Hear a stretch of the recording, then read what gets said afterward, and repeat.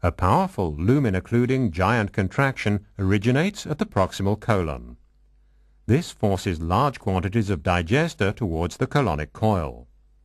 You can see that despite a marked relaxation, the intestinal loops of the coil have a relatively small diameter and thus a limited capacity.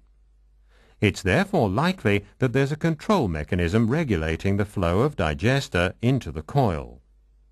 The wave propagates along several centripetal loops. Additional peristaltic waves originate in the colonic coil.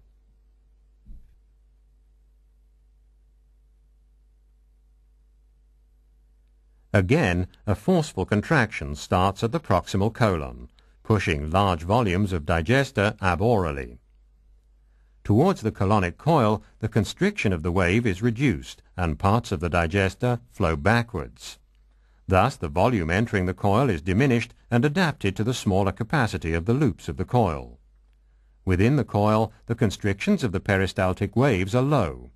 This ensures that the loops remain filled with chyme and the additional digester are distributed over several loops of the coil.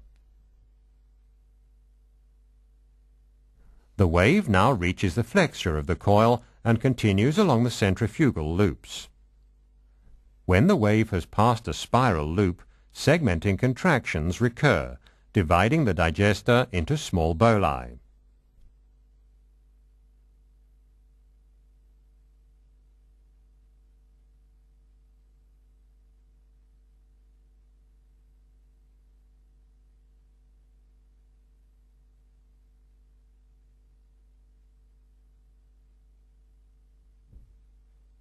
In the following video clip, the modulation of the colonic wave can be seen on both the fluoroscopic picture and the motility tracings.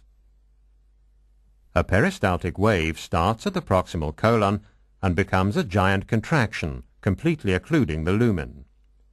However, spreading over a short distance, the constriction is reduced, and thus chyme flows retrograde. Thus, only a small quantity of the chyme is propelled into the colonic coil.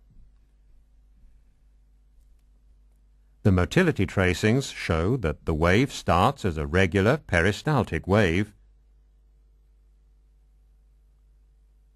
becomes a giant contraction, and is then reduced to a peristaltic wave. Due to this modulation of the colonic waves, only small quantities of digester have entered the spiral colon. A further wave starts at the proximal colon. This becomes a lumen-occluding giant contraction, propelling large volumes of digester towards the coil.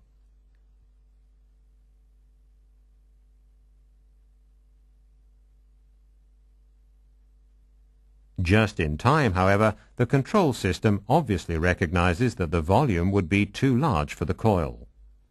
Thus, the giant contraction is reduced to a peristaltic wave, and the volume pushed to the coil is diminished. The giant contraction can be clearly identified on the motility tracings. At the distal recording site, the giant contraction becomes a peristaltic wave. The peristaltic wave propagates along the centripetal loops of the coil. These observations indicate that the force of the colonic contractions is controlled, and the volume entering the colonic coil is adapted to its capacity.